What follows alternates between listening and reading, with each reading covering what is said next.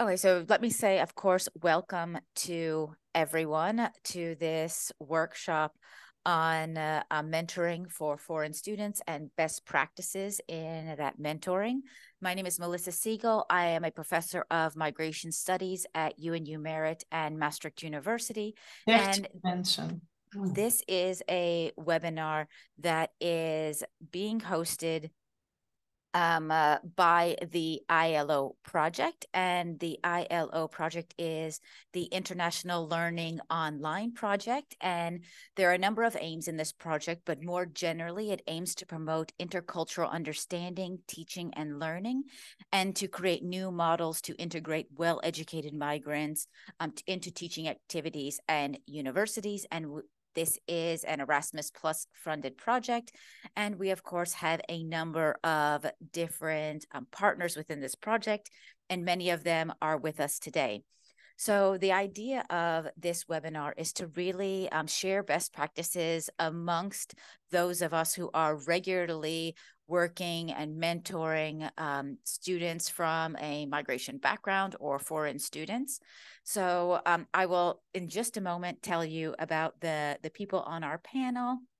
Very excited to have an interesting and strong mix of perceptions and backgrounds and people that have been working with migrants in different ways.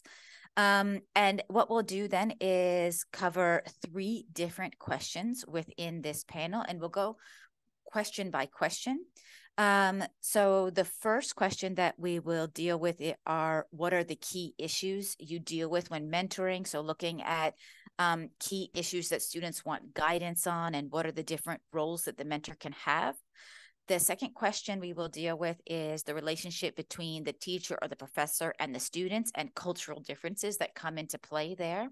And the third question we will deal with are, what are the key challenges that we face in mentoring, and what are some good practices to deal with these challenges. Now, let me introduce our panel of speakers to you today. So we have a number of key people. So I'll just introduce them in no particular order. But first we have Dr. Tina Wikström, who is a senior RDI lecturer at Laurea University in Finland, and she has worked for over 20 years with international and migrant students, especially with social services programs and as the Erasmus co-coordinator. She also has a large amount of experience with different migration-related EU projects, and her key research interests include inclusion, equity, multidisciplinarity, student wellness, and interculturality. So I think you're very excited to have you with us today, Tina, and thank you for being here. Thank you. Happy to be here. Next, we have Ahmed Sayer, who is the co-founder and president of the European Migrant Platform, which is a Brussels-based non-governmental organization. And over the last years, he has worked as a project researcher and coordinator and community builder in numerous EU projects. He also holds a master's degree in international political economy with EU external relations from the Brussels School of International Studies. And he's also interested in intercultural communities, and he also has a passion for unlocking the potentials of immigrants, both for adding value to society and integration in their host countries. So Ahmed, we are very happy to have you with us today. Thank you. Thank you. And oops, sorry, I'm managing just with one screen at the moment, so I'm sorry about that. And we also have with us Sophia Magapoulou. So I hope I did not butcher that last name. Who has a number of different affiliations. So Sophia is a proposal writer at VidLabs and an assistant researcher at the Laboratory of Applied Political Research at the Aristotle University of Thessaloniki, and has worked as a youth researcher for the European Youth Card Association and the representation of the European Commission in Greece. And she's also held a number of other positions. Now, I think this also gives us a lot of room for discussion and people having a lot of different backgrounds and different ways of working with international students. I also know that a number of people, I think, in the session right now are also working with international students in different ways. So that's great to see you. And we would very much like to also get your feedback on these different points. Now, not to take up too much time, let me jump right into our first question. So our first question was, what are key issues you deal with when mentoring? So what are key issues students would like guidance on? And what are different roles that mentors can have? So let me just start this off by turning the floor over to Tina to give us your first thoughts and reflections on this. Yes, thank you very much. First of all, I really want to say that these past 20 years, the happiest moments I've experienced as a teacher and as a researcher has always been when I work with multicultural or intercultural groups, as they really, especially now that I teach online, it feels like it's a global village when I'm with people from different, parts of the world, from different disciplines. It gives so much more viewpoints, and I see it also from the so-called regular Finnish students that they really love it. It's really wonderful. Of course, it requires quite a lot of facilitation also, especially if you are an online teacher. You have to really, when you are mentoring the students or student groups, you have to all the time pay attention to the fact that they are very varied. They come from different backgrounds. They have, in addition to being from different cultures, there's different age groups, and there's a lot of things. So you have to be a multitasker in a way. In terms of a mentor, you have to pay attention to all the different levels of things that are happening at the same time. Sometimes I have had students, as I'm also been Erasmus coordinator for a really long time, and I've had a lot of exchange students also. And some of them, if they come, let's say, from some Asian countries, they're maybe first time ever abroad.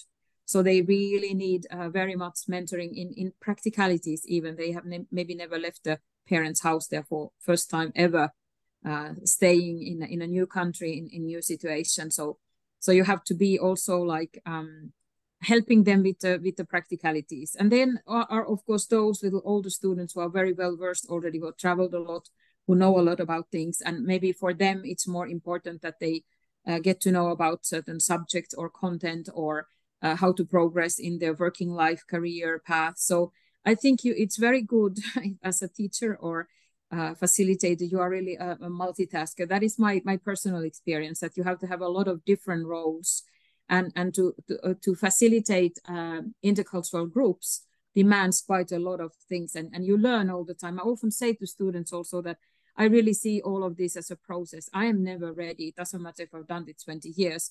I feel all the time that I am the learner here, and I'm learning from everybody, every person I'm in contact with. So I'm learning from everybody. And but it also gives this wonderful possibility of getting different narratives, getting different stories from people. And I think that keeps me going after 20 years. I could really be bored already at my work, and like been 20 years doing something. But I think this is the wonderful opportunity to get to know people, younger and little older people from different cultures. So I would say that you really need to have a lot of different roles, different hats you have to put on as a mentor in order to be able to really facilitate and support students. And also having humbleness, I would say, that I don't have all the answers. I can help and I can walk with the student, but I don't know everything. And they oftentimes also teach me, which I'm very grateful for. So maybe this for starters. Great, thank you for kicking us off, Tina. So then let me move over to Ahmed directly for some of your takeaways here. Thank you. And I would like to start my journey, how we started European Migrants Platform, and how we, reached the idea to set up this NGO. Firstly, maybe that gives us a little bit background about how we deal migrant as well. My journey starts with and for migrants in 2018. While I was looking for a job, I have attended a project which is titled Fresh Start, aiming to help migrants with international background to set up their own business. So I attend the kickoff meeting, and then after the kickoff meeting, I find myself as a project coordinator in the meeting. So it was a nice which is give me passion to work and as well as to also help migrants, which has a similar situation with me. So within the projects, I met several people, not only students, but also the adults, forced migrant, economic migrant, different migrant, different type of migrants. So within the projects, we help more than 100 people to set up their own business in 3 different countries. So during these projects, yeah, we have a lot of experience and also lots of interaction with migrants, and we understand what are the challenges, what are the issues for migrants when they came when in a new country, and which is totally different from their country of origin. And these issues can be cultural issues and cultural adjustment, and they also need to know better about the society, about cultural differences, and also try to understand how they can integrate in the new society. And another issue is the language, and language is a key element, I think, key element for all of, not only students, but also all migrants. When they move a new country and it's a new language, and they try to learn language, and language is a barrier, always barrier for them to integrate. And it takes time to, to feel confident to speak in the host country language. So I think, yeah, first, maybe culture and language is most difficult barriers for the migrants. And also there are some, emotional challenges as well. And especially forced migrants, when they left their country, they are starting a new life, and which is different from their peers and their other students. And it's difficult for them to adapt in a new environment with all challenges, all difficulties that they have. And that's why we also, in our projects, we also organize well-being sessions for migrant students, well-being mentoring. Besides business mentoring, we also dedicated 2 sessions to one by one peer and also group discussion for the mentorship program for migrants. And I think overall, I am not academics, and you are always with the students, but as a European Migrant Platform, we also have a community, students who graduate looking for a job and who also looking for an opportunity. And we also bring established migrant with the newly arrived migrant, and also we match them to guide newly students to find their way and share their tested knowledge and experience. As a start, I can briefly say that's our issues and challenges with the migrants. Maybe for the next question, I will give more examples and more details about our works. Thank you, Amma, and thank you for bringing in that perspective too. That is, in a slightly different way. So not necessarily specifically within the confines of universities and students, but also how mentoring is working in other facets. So thank you for that. So Sophia, let me turn it over to you. Thank you. I think I agree to many parts of Ahmed and Tina. So I will just give you a bit of my options. Personally, I struggle quite a lot with the word mentor as a whole, because for me, it might have worked very well for Odysseus in the Odyssey with mentor, but I'm not quite sure if it works for all the cases. I think that practically we need to have a bit of a more peer approach, because, for example, when a foreigner comes to a country that exactly the cultural language is completely unknown to them, is extremely important that you take them by the hand and kind of show them the whole new fantastic world and the good and the bad sides. So I think that I particularly agree with Tina with what she said. I am the learner here. So I think really in peer-to-peer, in mentoring environments, both sides are the learners. Especially in countries such as Greece, the most challenging thing I would say for a newcomer, and particularly in the universities, is the bureaucracy. Sometimes it takes months, and particularly from the example of our Erasmus students, they come here for 4.5 months. The 2 of them, they have to deal with bureaucratical issues, even to be able to attend classes. So I would say that by removing these barriers, you make the experience more valuable in this sense for all of them. And maybe a comment on the social aspects. Sometimes what we see, again, maybe for just to give you a background very shortly, for the case of the Greek universities, we have two types of migrants, if one can say so. One is the Erasmus students visiting the institution for 6 months, and the other are migrants that are long established in the country. So they have basically went through the educational system of Greece, all of the primary school, the junior high school, the high school, and they ended up in the university. It's not very easy for someone else to enter this, because the exams and the overall approach to entering Greek universities already is a barrier per se for the incomer here. So what we have found very struggling is to actually incorporate, make the classes to be one, because most of the classes are taught in Greek and not English, and this already sets a barrier. So kind of when the students come, they are separated to Erasmus students living the experience of a whole different choice of classes, and normal students feeling a different experience. So there is no such mixing. I will keep the efforts that have been made over the past year for next questions. But I would say, if we can sum it up, for the Greek case at least, it's definitely the language and the fact that most of the documents for the newcomers are in Greek, which is an issue. The cultural language, and again, the bureaucracy, which is for me the biggest barrier in our case. Thank you, Sophia. And it's already, so interesting to see the different aspects and the different issues that are already coming across, throughout in the different countries. And I know, for instance, in my own work, in my own mentoring at Maastricht University, for example, we're already doing most of our education in English, and the students are getting all of their information, at least from the university, in English. So we don't have these specific, language barriers or things, but it's so interesting to understand the different country contexts. And I think an important thing to also bring out is diversity more generally, right? So right now we're going to have diversity between our experiences, but in my own experience, so I work with bachelor students, I work with master students, I work with PhD students, and I also work with students that are executive education students. So coming in my personal type of work, so often coming from governments and international organizations all over the world. And I've seen, huge differences between what these different students need,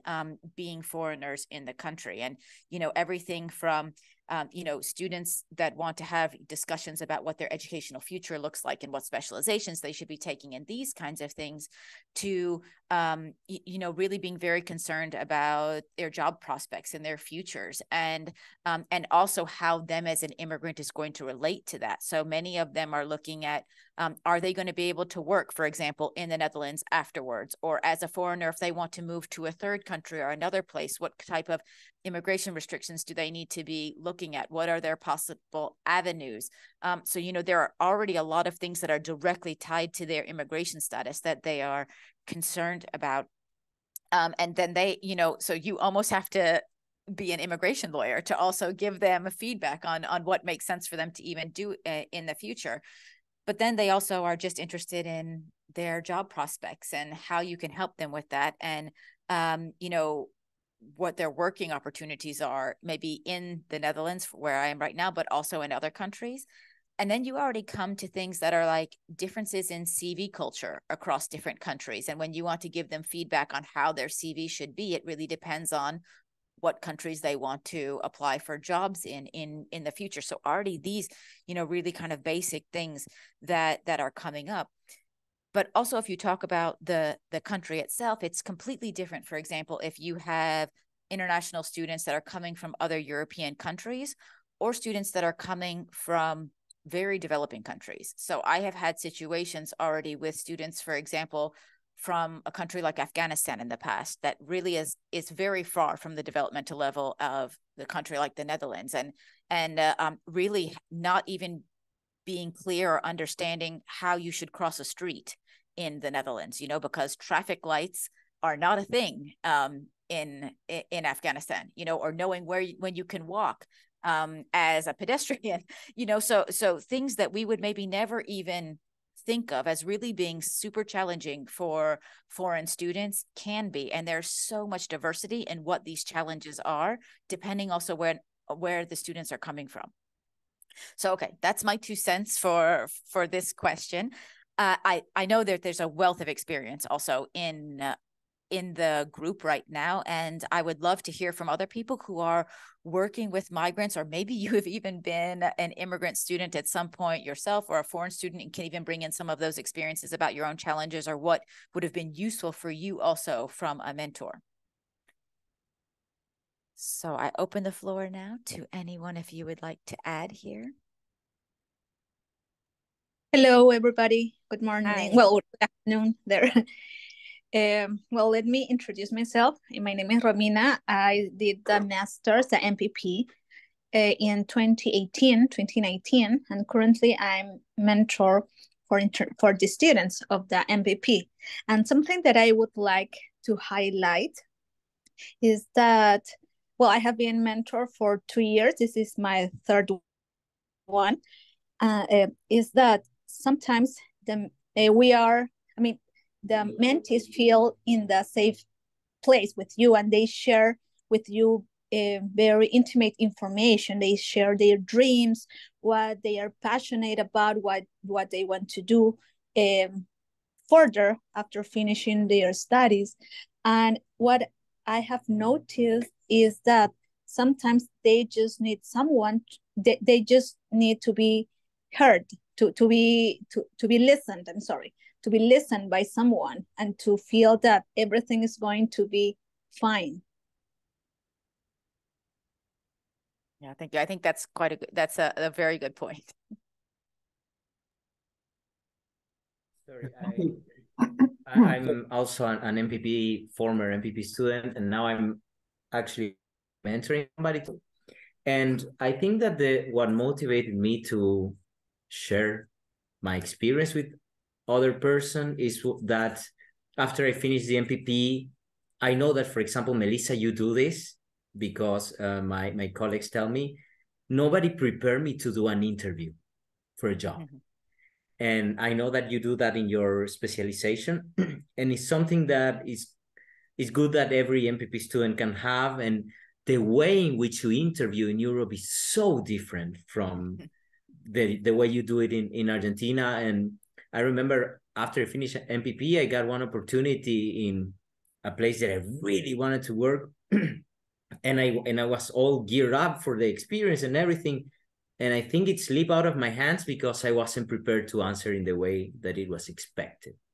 So I think that is also a very important point in the mentoring. Like, how do you face the next stage after your studies? Because it's a tough one.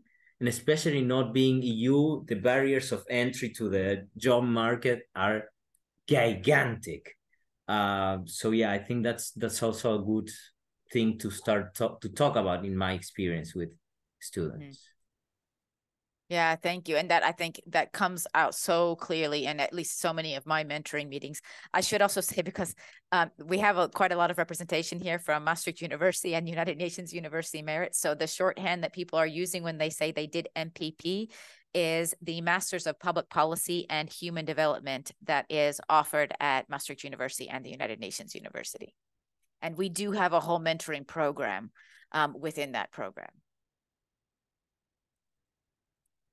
All right. Why don't I don't? Yeah, go ahead, Toby. Sorry, just to add on what Leopoldo just said. So first of all, I'm a PhD student, and I'm actually tutoring at this MPP that Melissa also just explained what it stands for.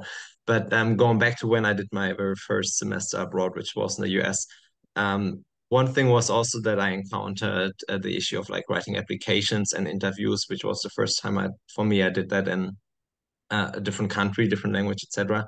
But even almost more basic was how to write proper emails and what to pay attention to, because it was not only studying, was also interning, and then, you know, was in somewhat a more formal context, and then even knowing what to write, like how to address people, if you write like kind regards, best regards, like all these things. In, I don't know, 8-9 years of English at school, this was something that I was just not aware, what is the most appropriate thing. Also, for sure, it's different in different English-speaking countries again. But just to say, like, even more basic, even though I would say I could speak English quite decently at the time already, I didn't have an issue with like not understanding the language, but just knowing what is appropriate in terms of formal communication, formal written communication. There was actually a challenge that I also didn't anticipate in advance. And I think that's something that we can also all pick up on, right? So we're also all receiving emails from students, and we probably all notice that students also often write emails in a very different way. And I think it's also part of our job when we're doing that if a student writes us an email that, let's say, in our context would seem inappropriate or too informal or maybe even too formal, that we in a very, kind way address this with the student and explain what is the usual thing done in that specific context. I think that's a very important point. I mean, I know that in some contexts I have dealt with students who write emails in all capital letters, right? And in a Western context, that is the equivalent to shouting at someone, right? So just explaining that, just don't use all capital letters. So yeah, there are some of these things that are actually very good points. All right, I think this is a good moment to already move on to the next question. I think there are a lot of things that are coming out here. So I think the next thing that we would like to cover is really looking at the relationship between the teacher or the professor or the mentor and the student or the mentee, and how also cultural differences can play a role here. And since I started with Tina last time, let me start with Sophia this time to maybe give your impressions first. Well, having not ever been a teacher or a professor, I can only speak from the experience of the person to be mentored. So I think for me, and I guess even for people that are in new situations, the most important aspect was to climb the ladder, meaning that sometimes there is a huge gap between what you think to be is a professor or a teacher and where you are standing. So I think what sometimes I missed in my experience so far, and what I think is one of the most important aspects, is to have this approachability, to be able to be approached by students, ask questions, be open, even sometimes share the expertise, because students have the same anxieties as professors and teachers had when they were the age of the people they are mentoring. So I think for me, a good mentor is someone that does not really forget this and is open to experience and guide along the emotions of the person. And sometimes, even because professors and teachers have already evolved the way of thinking so much and have experience in something, I don't remember the person, but even the example of emails that we discussed before is something that we take as given when you have experience. But when you don't, I really imagine myself, and I remember myself typing the simplest email to my professors just to ask when the deadline is, Google searching and trying to find out how do I need to address the professor. And I think this anxiety can be very easily relieved when the mentor is much more human that you actually depict them to be when you are a mentee. So that's my only two dimes. Thank you. And it's really great to have the perspective from someone who is being mentored, right? And not just from those of us who are doing a lot of the mentoring. So thank you for that. Ahmed, go ahead. I'll turn it over to you next. Thank you. I would like to stress that our organization is totally set up by migrants. So we think in migrants' shoes, because each day we meet new migrants, new level of migrants, and also we understand their situation.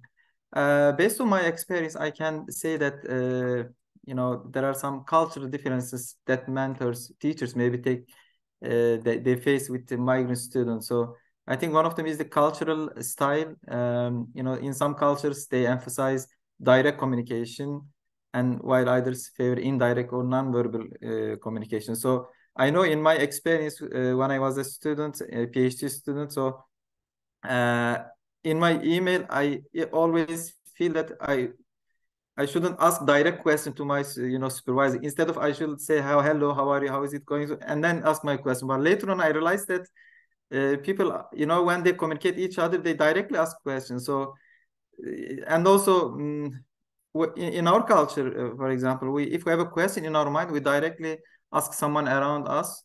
But here I see people, they make an appointment, even 5 minutes or 10 minutes to discuss some topic. So I also realized that somehow, jumping to the room and asking questions, and people, they are not, happy with that. So I see that, there are lots of similarities, but also lots of differences between the cultures. And also in terms of hierarchy, so even, in some cultures, students may be less likely to question or challenge teachers because of the respect. If you go to the Eastern culture, people more respect to the teachers and they are not questioning. And even I see in our group, and people, at first when they met a new professor or new lecturer, they don't call them with their name. But in Western culture, each people they call with their name, even professor or any title. But it's also take times to change mindset. You can call someone with their name, not Professor Melissa or Professor Tina. So it's also depends on the culture, and also expectation of the respect is also another difference in terms of culture. So there are some students should be, they are relaxed, but some students, they show they're respectful to the teachers. So there are, as I told you, there are some differences, but I see based on our experience, the most important part that already mentioned, migrant students, they want to be heard and they want to be listened, and especially migrant students, forced migrant students, each time they always carrying their emotional, challenges with them. So I think in order to reach out to them, to help them, to touch them, first you have to listen to them, and you have to understand their situation, listen their stories, and also think their not direct, question or short question. Just listen to them and feel them relax, and then you can create a good communication with them. So as a migrant background, I have a lot of experience with migrants, and they can reach out to me 7/24. Sometimes it's not good, people, they reach out to in the middle of night, they have a question. Yeah, I forget to apply for diploma equivalence, and what should I do? So there are several questions ranging from the traffic rules. How can I get a card, bus card? So how can I tickets? It's, totally lots of list of questions you can create. And I think in the good best practice, I will give some examples that, we use with our groups that help migrants. And also these projects is by themselves, it's also helping migrant students by giving chance to the role models of the migrants as a guest lecturer and expert in their class, and also to show them a role model, and also to encourage them to gain their self-confidence and self-esteem in their studies. Wonderful. Thank you, Ahmed. And let me turn over to Tina. Yes. So as I come from Finland, from Scandinavia, we are first name basis. We never call each other professor this or professor that. I feel actually very uncomfortable when somebody calls me professor, because we are really first name basis. And it's kind of very informal between us and students. We consider students as our younger colleagues. And that reflects a lot how we are also treating students, that students can actually 24/7 basically contact us, and there is not this heavy barrier between us. And I noticed this when I was doing also this Erasmus coordinator job for quite a while, 15 years almost, before I went to the RDI, that I had a lot of students from, let's say, Korea or Japan, and they were immensely formal when they came to us, and they kept distance and they bowed to us and all that. And me and my colleague, we were more like, we wanted to hug the students, like, welcome to Finland, you survived. It's cold, it's dark, but soon it's spring and sun will come. And first it was really confusing, and they felt really maybe even a little uncomfortable that they come too close to us now. But actually the students, they really loved it. And when they left, then finally after half a year or a year, then they brought us a lot of gifts, they hugged us, and I saw that it was very inspiring because they had never experienced this before. I also had several times discussions, for example, with my Spanish exchange students, and their experience usually is that there is a big auditorium, the professor comes in, delivers, and leaves. And he or she never knows the students by name, and they never dare to ask any questions. And it's very, very informal. You maybe send sometimes email, or there is some office hour, you maybe go if you really have to go, but you never really become personal with your teacher. But I have very, very personal relationship with all my students, and I could not do this job in any other way. I think if I would be there as a professor something, I would feel very, very uncomfortable. And because I genuinely feel that I learned so much from students, and especially when they come from different cultures and they give me the stories from their home and things that I would never be able to read from somewhere. So I'm very thankful to them. And I always say that for me, I'm just a member in a global village. But this is the way we do things in up north. So I understand that it's different in different cultures. So that's just the northern way of doing things. Maybe we survive better like this, that we are close to each other in this cold and uncomfortable climate. Yes, thank you. And so I think these power distance issues are ones that are, you know, we see them pervasively. In the Netherlands also, it's a relatively kind of low power distance country. Also, similarly, we're usually working on a first name basis. And I've also often had the situations where, I mean, for example, many of us who are mentors or professors, we are extremely busy and we get hundreds of emails every day.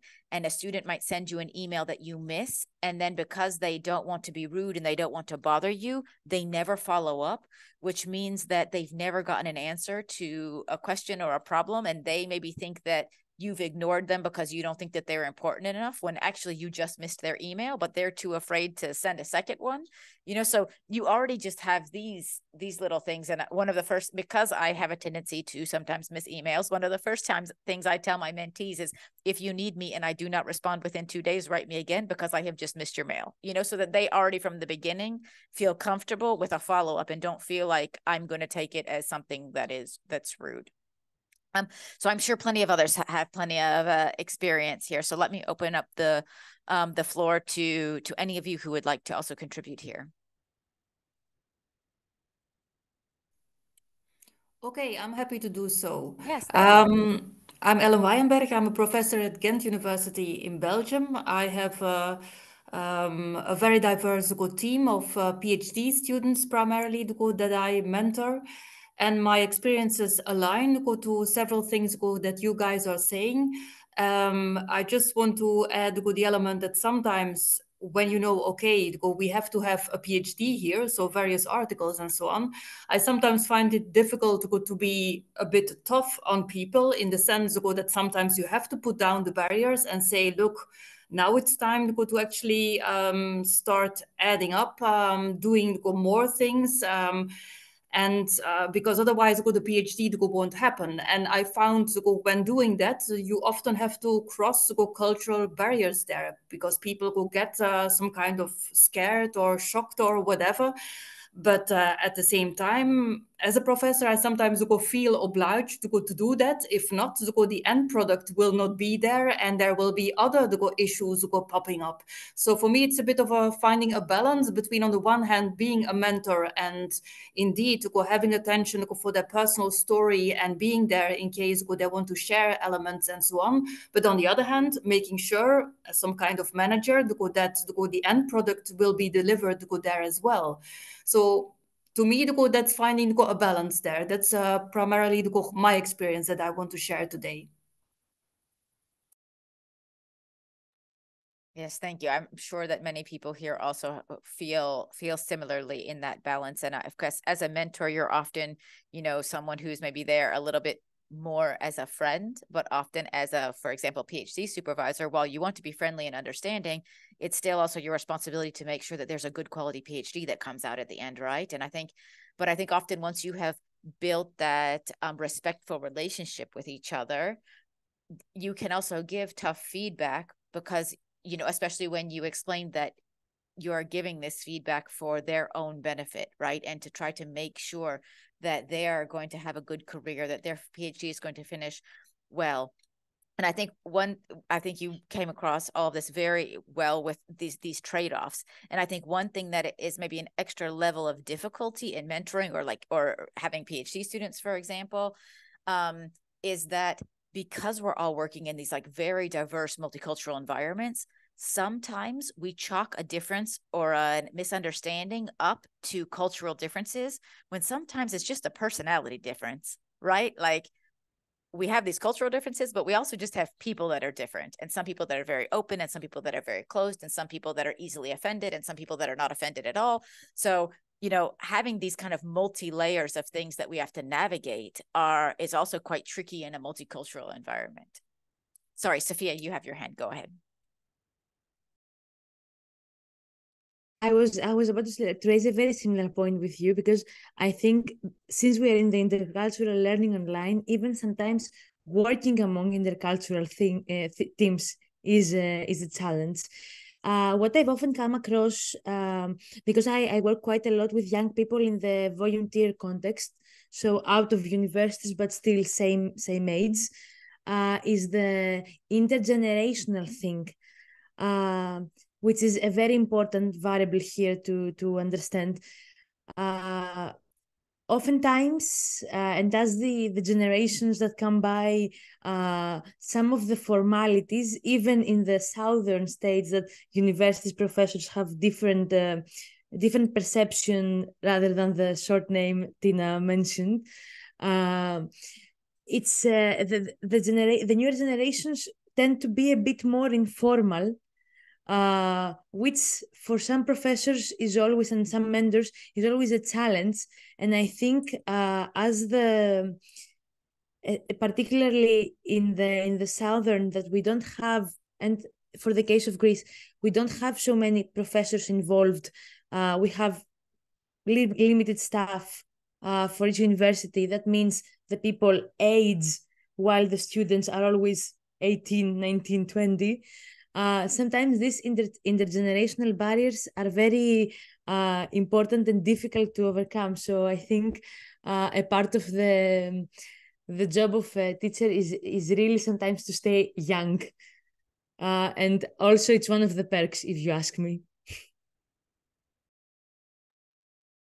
Thanks, Sophia. And I do want to address before, because I don't want to run out of time, one of the questions that we have in the chat, which I really appreciate that one of our colleagues here has a current challenge that she would basically like our help with. So the question is, I will just read out the question for everyone. I was recently asked to be a mentor to someone who's an aspiring master's degree candidate who has missed 2 appointments with me, the most current failed appointment being today.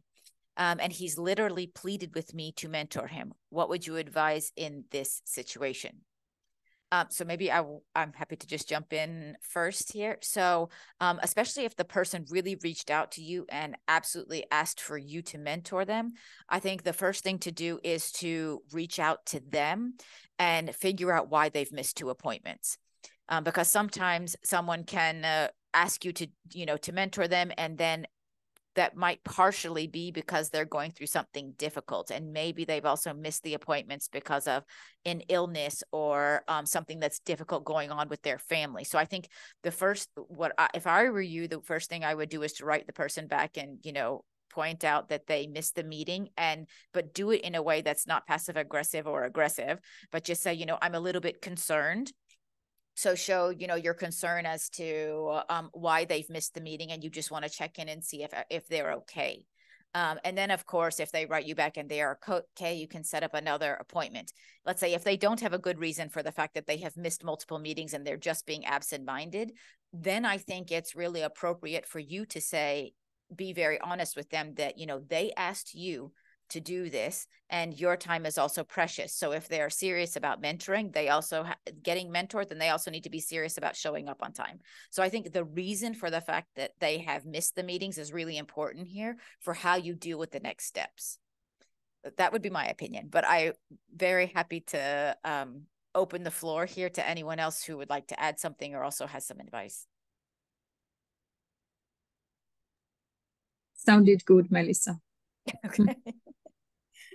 Thank you. All right, so then for the sake of time, and I actually think we're moving along quite well here, I think we can move on to the third question that we have, which I think we've already started to touch on also here, which is, what are some of the specific difficulties that we have faced, but also how have we overcome those things? So what are ways that we can also share with colleagues as to how to deal with some of these difficult situations that might arise? I think we've all, brought up a number of things that can happen that we have to deal with in the daily work that we have.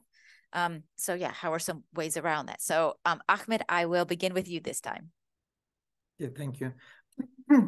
I think we have a very limited time, but I would like to give some good examples that's around in Belgium that also we involved in somehow.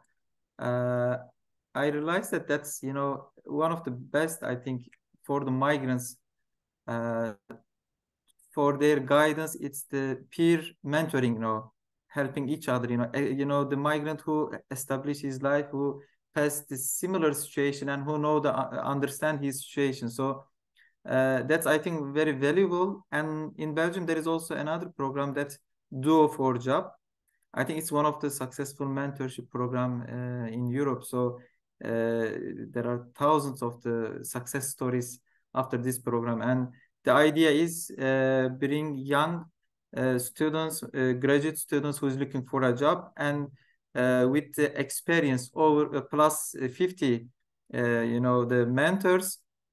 In somehow you also appreciate the people who has a lot of experience by giving them chance to mentor someone. So this is a very successful program that, bringing these two people together, and also it starts with the first meeting. After first meeting, if they agree and if they would like to continue, there is an agreement and they sign a contract, and weekly they have a meeting 2 hours, and which is last 6 months. And based on the I think numbers, 90% of the students or young people who is looking for a job after this program, they find a job or intern or somehow they find their way. So that's, I think, very important to stress that peer mentoring and one-to-one tailor-made for each student, and each student has a different expectation, has a different background, different culture. So there should be a tailor-made and peer-to-peer, and you should find the best match for them.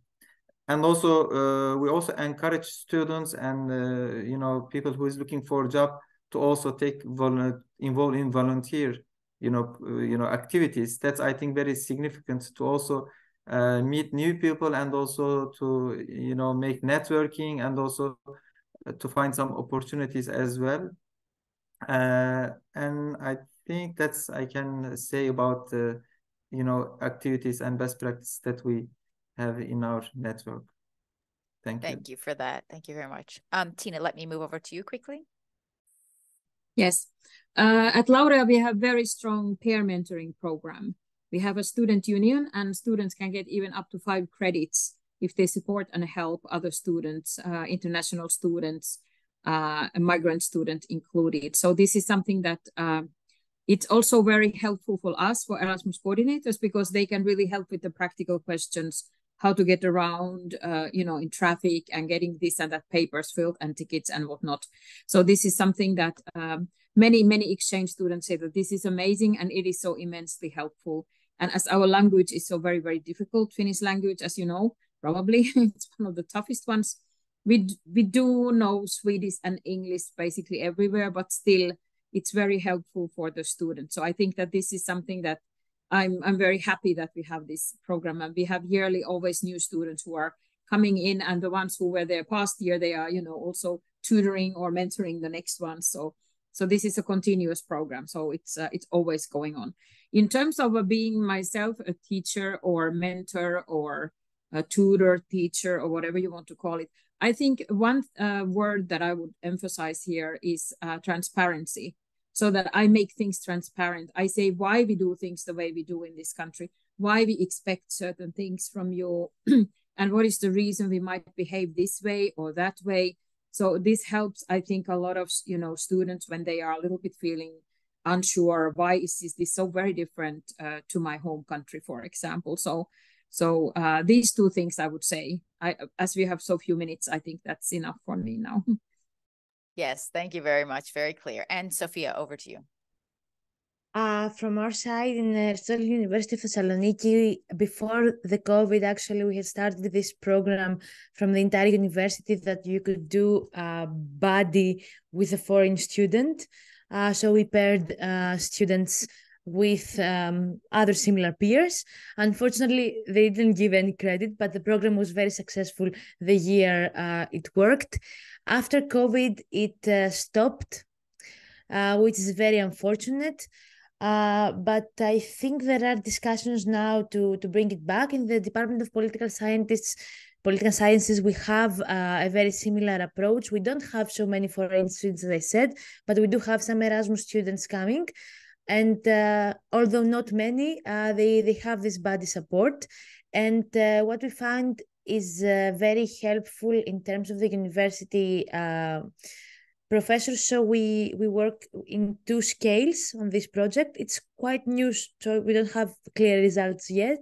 We have the more academic Erasmus buddy, that is the professor that's there mainly to guide the students towards the right classes, maybe help them in the overall structure of the program, what would be fit for their studies, what potentially from the selections that they have, and the peer buddy, that is basically to go have a beer or spend the break together, and then also help them with the very practical tips. Where is the class? Where is the library? Where should they sign up? And that stuff. I have a very good feeling for this project. Again, it started again this year, and we'll see how the evaluation will go. But overall, so far, there was pretty excitement in September and October. So hopefully this will come along very well. Thank you so much. And maybe just from my side, I think one of the things that I would say in general within mentoring, what I have found works the best in a more general perspective is really following also up on what Tina said. So I think being very open and honest with your mentees and trying to be as clear and direct as possible. A lot of things can get lost in translation and people give information in different ways. So I think having that openness, always being very honest with the students and being as clear and direct as possible, and don't talk around subjects, but just directly discuss it, I think is quite important, or at least in my experience, that has generally worked quite well. I know we only have a couple of minutes left, but I think there are so many people also that are in this session here that have good advice and have dealt with this very much. So I would like to open up the floor to at least a few contributions before we go. And I should also say, I already want to thank you, Julia, for putting this in the chat. So if people wouldn't mind, before you go, if you could click on one of the links. So if you're a participant or if you're a panelist in this talk, if you could click on the links and just give us some feedback on your perspectives on this webinar and how it was for you. It would really just take 2 minutes, so it'd be much appreciated if you could do that. But now I also want to open up the floor for any additional feedback.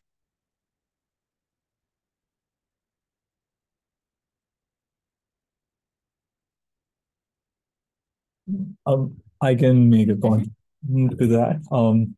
So as someone I recently finished the NPP2, and something that really helped me was when my mentor I was sometimes not sure. I come from a different culture, so sometimes I was never sure what to ask, what the discussion would be. So something that I really appreciate that was provided to us as students of the MPP was like a booklet which guided the discussion, right? Because one of the challenges is always that you as a student may not know if it's appropriate to ask the mentor, and maybe the mentor too is like not sure what to really talk about. So some discussion points, this booklet was really helpful because it sort of guided the discussion, and then of course we could deviate from it and talk about something else if once the mentor and I had we established a bond, or there was an understanding. So that was something that I found to be really helpful,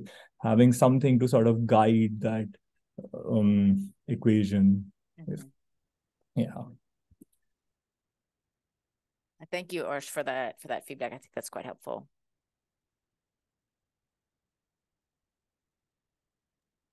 This may be more of a loose thought than really an advice on challenges, but when I was tutoring in the public economics year, I think on first sight, everyone would think, okay, this is like the most extreme as I can probably get at a university, like 13, 14 people, probably 10 nationalities or even more, etc.